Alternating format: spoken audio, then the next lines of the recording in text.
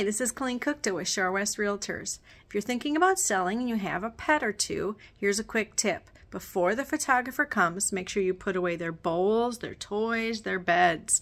We don't want any of those things to show up in the photos. Also, check a litter box, make sure it's completely clean. Don't forget to go out in the yard. We don't want anyone to walk through the yard to look at the outside of the home or the acreage you may have and step in a little present.